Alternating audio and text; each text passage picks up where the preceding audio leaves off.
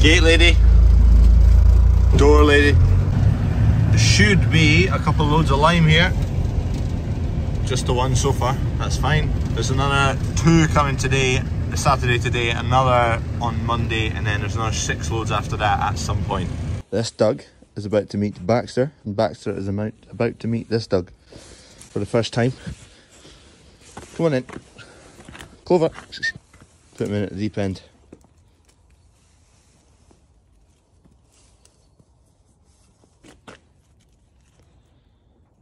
There's the number plate you're needing. Landy. Right, I'm in the hens at the moment, so this is the egg belt. So these are boxes down here that hens all lay into, and this belt moves in that direction on the top here, draws the eggs to the other end of the shed where they're graded. And what's happened, I fixed it now, but when this was rotating round, it folded over itself all the way around that roller, so the eggs couldn't get down through the boxes past that lip. So we've sorted that. We just need to sort out all the eggs that are stuck in these boxes, get them back onto the belt. That's been a pain, this. It's pretty old and tired, this shed. It's needing updated. The issue now, all the eggs under the belt. Every single box, all the way down there. Lovely.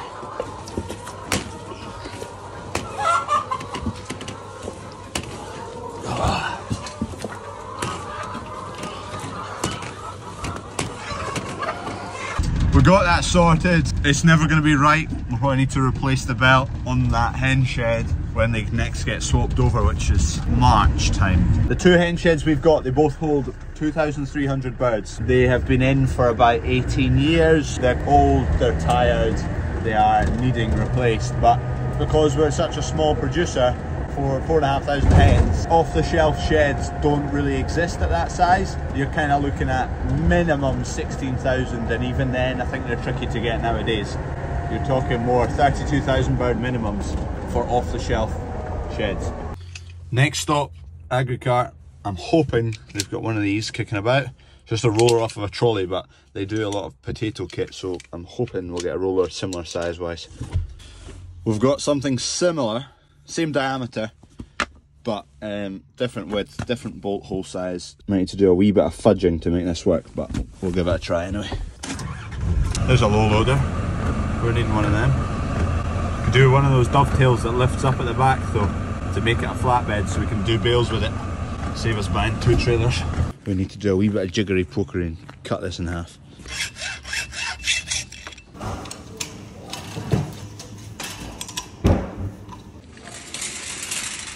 Happy days. Kev's going to go nip off to a dealership and bring back a machine, a new machine, a shiny machine. What's it going to be? What do you think? You'll see it in about 60 seconds. I'll see it in about 2 hours, real time.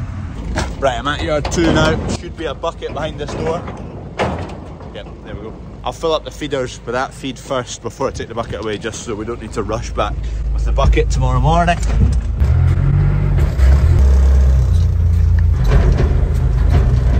Whack that on there. Normally we've got 2 buckets at yard 1. One's a big grain bucket which we try and keep clean, don't try and put stone in it and make a mess of it. So it's there, but the other bucket, which is a bit of a second bucket that gets used for anything and everything, used and abused, it's at yard 4 for pushing up lime at the moment. So I've come here to yard 2 where there's a separate bucket, which is another one which is a bit of a scrappy bucket and can get used for anything and everything. Right, we're back.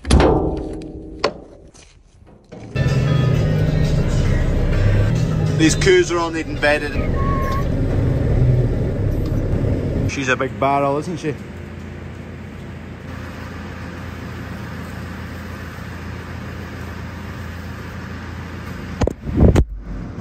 Oh geez, look what you've landed in. Lovely. Ooh, Kev's back. Can't see what he's got yet. I'll finish rolling out these bales and then we'll see what machine we've got on the back. It's behind those boxes. You can see a wee bit of blue.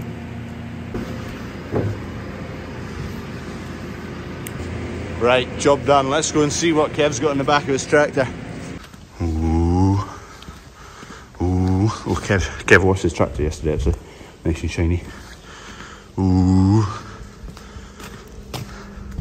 Ooh. Here we are, a big blue plough. It's a Lemken Juwel. It's the one we had on demo, so ex-demo, we just bought that one. The boards, they were wanting to go and try and shine them up, but we gave up waiting. We just decided we'll go and pick it up, so they need a wee bit shined up. We're going to whack the plough onto this just to see, make sure it lifts it.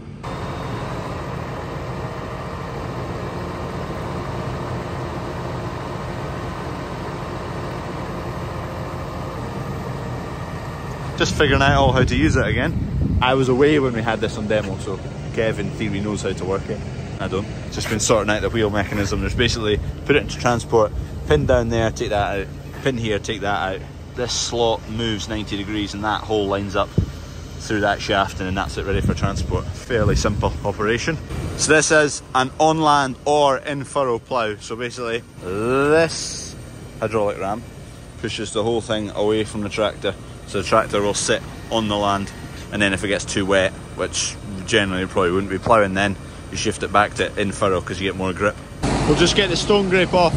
That's why we're building a new stone grape, because this is a heavier plough than our previous one. Well, we've still got our previous one and our one before, which is for sale.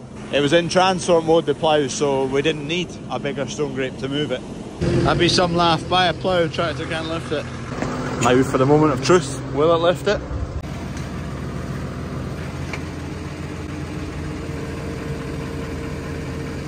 No bother. Slight on the front anyway. Kev's gonna bounce it up and down. Oh, it's just about coming off at the front there. It's almost coming up at the front. We're managing. We're managing. Any form of quick change in direction or speed up, slow down, acceleration, and you'd be doing wheelies. Right, we're finally getting to the job that we were wanting to do first thing this morning, which was fill in some potholes in the car park. Some more potholes in the car park. Get some planings. They've kind of lost their stickiness. They're not that good, these planings, but it's all we've got right now. With the ploughs, it came down to, well, we demoed 3 options: KV, Kuhn, Lemken. Kuhn was far too heavy. The New Holland could hardly even lift it, so that was a straight no. Then KV versus Lemken, and I'll tell you what happened. So we had kind of decided we were going to pick the KV. We'd had the quotes. So I went back to the dealer, I said, we're interested in that machine, and obviously tried a bit of bartering, said, look, what can you do with the price? Can you shift it anywhere? Can you do anything for us? And this was on a Friday. He phoned back on Monday, said the 2 machines they had were both sold. The next stock that was coming in was an extra £2,000, and that extra £2,000 just put it over the edge. It was too much. The difference between the Lemken and the KV, there was a big chunk. Right, potholes. These wee ones are all right.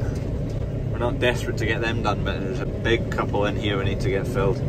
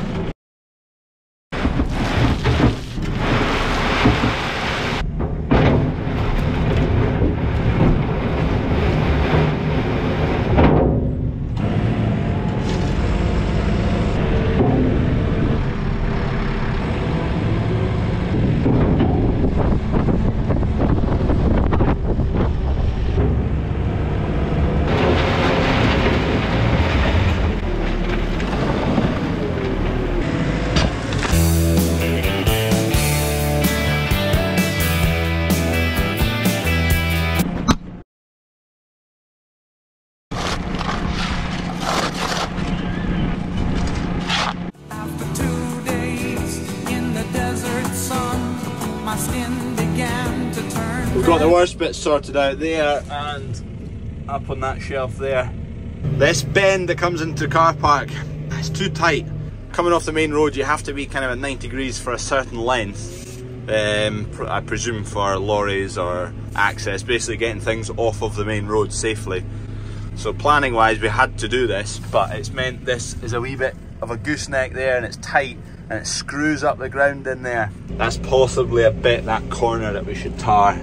The tar's flipping expensive. They look a wee bit sightly, but give it a few days, they'll bed in. It's to be dry for the next few days as well, so hopefully, well, with the rain it kind of flushes them out, so hopefully they'll bed in nicely. Ooh, shiny toy! Banger though.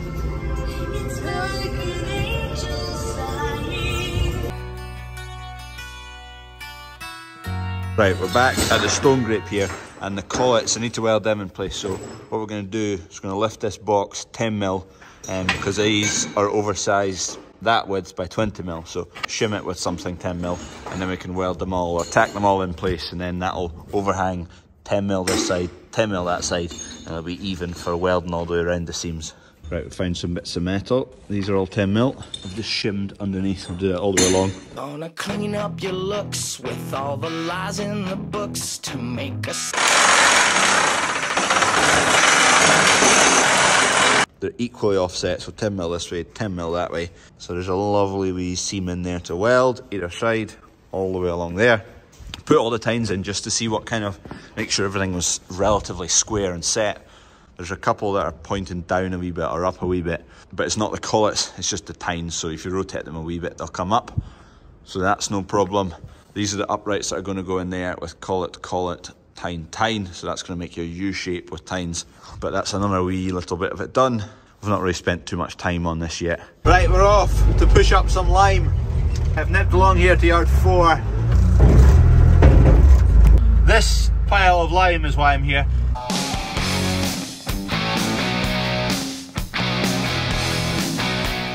That'll do, push the lime up a bit. So we got our soil sampled for acidity levels. What lime does is it brings up the pH of the soil. Generally speaking, don't do that to fields that have potatoes going into them, because the potato guys like the ground quite acidic. So generally after there's been potatoes, that's when we get lime in. So there's 3 loads sitting there of lime. It's really dense, heavy stuff. About 60 tonnes sitting there, and there's another 7 loads to come. 210 tonne to come, more of lime. And then that'll be everything covered for lime-wise this year. In theory, you also get better worm numbers in your soil. We like worm in the soils because they create pathways in the soil to channel water, so good for drainage, it's good for reducing compaction. They break down biological matter that you want broken down for the nutrition to go through the crops again. Anyway, that's why we want more worms, and bringing up your pH helps your worms.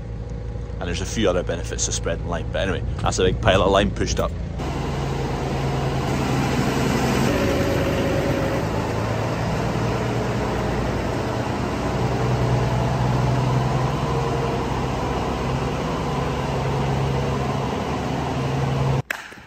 Cheers for watching. If you're not already, please subscribe. See you tomorrow. And like the video. Like the video. Go on. Click like.